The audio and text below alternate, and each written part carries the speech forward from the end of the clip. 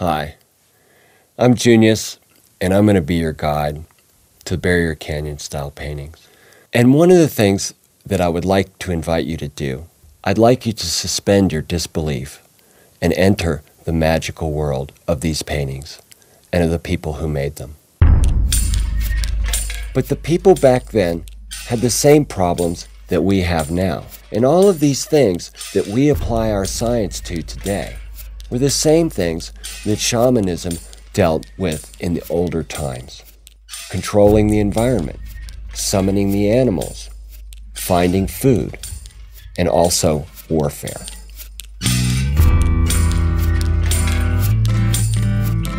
The shaman not only steals souls to increase his power or cures people who are sick, the shaman's also responsible for the balance of the nature. And out here, that means water.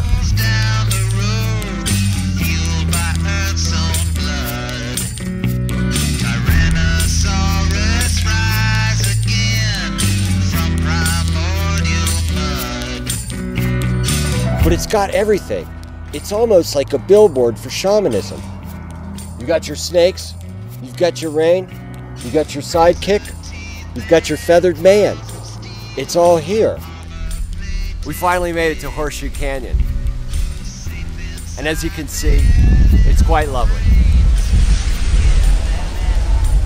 But it's kind of like a hurricane down here.